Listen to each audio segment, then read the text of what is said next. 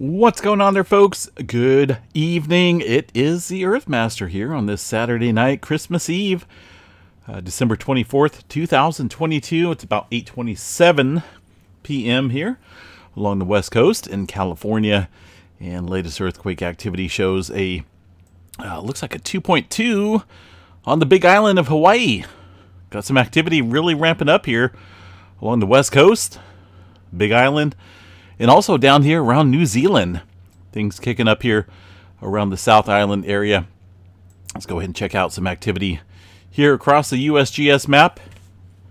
Going to start off here along the West Coast, where we've seen activity ramping up here in Northern California, including a 4.2 earthquake just earlier this afternoon time period. Since then, we've seen a pretty good swarm of earthquake activity, including some 2s and some 1s. And I'm sure many, many other earthquakes. As we see here now on the Petrolia graph, I'm still seeing some activity at this hour. Also about that time, the 4.2 kicked up. Seeing some movement up around Mount St. Helens with a 1.5. Also some activity just off of the Sawtooth Fault system here. Near Stanley, Idaho. A little bit of activity in this region, including a 3.4 and a 2.6. Now, some movement also into the Texas area earlier today, outside of Midland, northeast of there. Now, if you remember, we did see some activity here in this region over the last couple weeks. A couple of swarms north of Midland and south of Midland. Had one of Texas's largest earthquakes here, 5.4 near Range Hill, out there in the oil fields. Now we're seeing a little bit of activity out in a separate oil field, 3.2, western Texas. Let's go ahead and check out the satellite view here real quick. What do we got here? Oh, yeah. A bunch of wastewater injection facilities and sites out here in the beautiful state of Texas, no doubt. But, man, is it littered with a lot of wastewater oil pumping operations, fracking operations, all that good stuff out there in the Texas area. So migration of the earthquake activity generally localized here, but scooting to the east, and that kind of makes a sense there with the general plate movement out here along the North American area. A lot of times we'll see movement head from west to east, kind of what we've seen here today. Now let me scoot back here to the other map. Mississippi did see some activity as well following the Texas earthquake activity. Much further east.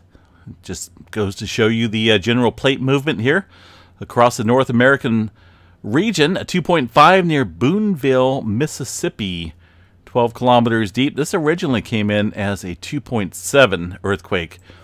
Now, I'm not for certain if there's any pumping operations out here or wastewater injection disposal sites. Kind of hard to tell with the heavy vegetation out there in the jungle of Mississippi. But either way, right next to a pond. I'm not for sure if that's a swimming pool or if it is indeed some type of kind of hard to tell. Really is hard to tell in that area. But either way, a little bit of earthquake activity out there. Let me check out the U.S. hazard map. Way outside the New Madrid seismic zone. So hard to say with these little oddball earthquake activity there taking place.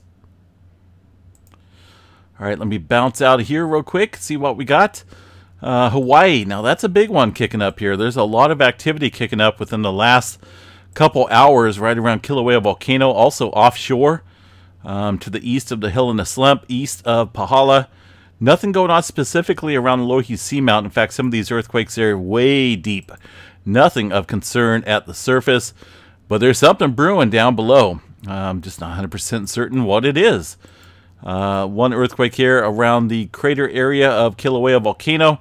Let's go ahead and check out the volcano hazards map here at Kilauea Volcano. I know we've been watching some activity kicking up there on a couple of the seismograph stations that look a little on the odd side. Now I'm going to check it out here and see if we still have it.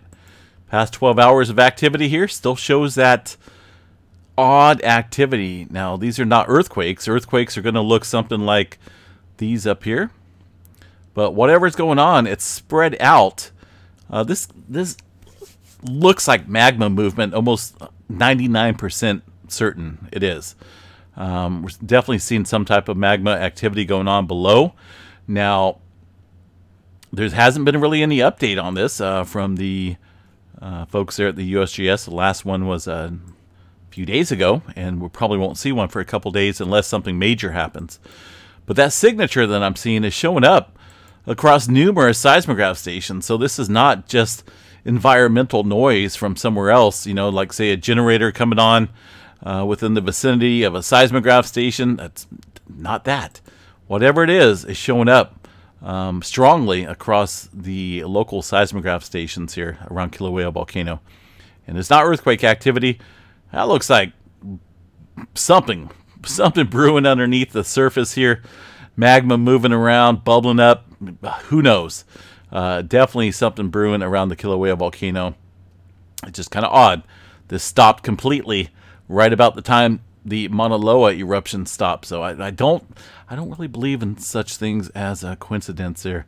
There's got to be a reason behind that. Yellowstone National Park up here around the Wyoming area. Did see the signature from that earthquake around Idaho. That's going to be this one right here. The earthquake there in Idaho. Let me jump back over here. Again, was a three-pointer. 3.4 coming in this afternoon, followed up by a 2.6. So no localized activity showing up there across Wyoming, Yellowstone area. But either way, I wouldn't be surprised to see a swarm kick up pretty soon with all the activity around the North American plate. 4.5, 4.0 off the Prince Rupert area, Canada. That is about the only activity we've seen. That was early this morning, about 1 o'clock in the morning. Now, we have seen some activity kicking up here along the Aleutian Trench and areas around the Kuril-Kamchatka Trench. Look at this earthquake, 113 kilometers deep, 5.3. Some activity along the Aleutian Trench as well, 4.5 earlier this afternoon. And generally shown a little bit of uptick here across the northern Pacific Ring of Fire. And over here around the Izu Trench, that earthquake early this morning, just after midnight, a 5.5, 521 kilometers deep for that super deep earthquake there into the Izu Trench. Haven't really seen any adjustment yet, but we know when that activity is kicking up down dip, downstream into the subduction zones, things start to crack and pop underneath extreme stress along this plate boundary. It's eventually going to happen, so watch that area pretty closely. We did see one earthquake over here around Iran. This one coming in early this morning, a 5.1. Iran, not Iran, Iran. Okay, got it. See all those comments there from folks? They're stuck in my brain. It never ends. Okay, further down south here into Papua New Guinea. Looks like a couple newer earthquakes near the Vanuatu area. It's seen a 4.9. But down here along New Zealand, I kind of want to look at this activity. We've seen a 4.8 shaking things up here off South Island area. Along the plate boundary, it's a pretty good plate boundary here. Now for the latest activity, I want to go to the GeoNet servers and take a look at what we have here. They're reporting it as a 5.0 2 hours ago. Prior to that, we did see a 4.0 a little bit further south along that plate boundary. So things kicking up in New Zealand within that area, and I think that's still in that zone that needs to be, needs to catch up, so to speak. And by catch up, it means not French fries or chicken nuggets. Basically, it means it needs to catch up in terms of the activity we've seen here over the last month or so. Over the last few weeks, we've seen a lot of 6s and 7s up here, up around Solomon Islands, Papua New Guinea, Vanuatu area, with very minimal activity across New Zealand. Yes, we've seen some swarms and a couple other earthquakes. Let me go back to the 30 days, 4.5 and above, but nothing. If you really look at it, in most of this activity, there's some activity around Lake Tappo, super volcano, but all this adjustment up here, it definitely has to catch up here in this area. This region around New Zealand has to be under some extreme stress out here with the considerable movement up north westward over here as well. It's along a major plate boundary, major subduction zone here, Hikurangi subduction zone. Got the Alpine Fault there across South Island, New Zealand. Watch that area pretty closely. That's all I'm going to say for now. Up further along the Kermadec Trench, that 4.9 coming in earlier this afternoon, about 10 kilometers deep. So watch this area. It's showing uptick, and that's a region that needs to play catch up. Also up here along the Kuril-Kamchatka Trench, this area needs to catch up as well. It's just it's been awfully quiet along this region. All right, let's see here. Any other further activity? I'm kind of avoiding this area right now because I'm uncertain as to what that signature is. And I'm waiting for some type of response there from the USGS in regards to that odd earthquake activity showing up on the Kilauea seismograph stations. Hopefully we'll hear something maybe Monday. Tremor department, very light, 6 epicenters of tremor. Not a big deal whatsoever. But either way, activity remains along the west coast here. Northern California staying active. And up and down the state here, we've seen a little bit of activity across the Bay Area today. A couple 2s and some 1s out around Hayward. Hayward is the key right now along the Hayward Fault. And this area is very capable of producing a pretty good sized earthquake. And I would say there's a good chance of that here pretty soon. There's a lot of fault systems out here across the west coast that are overdue.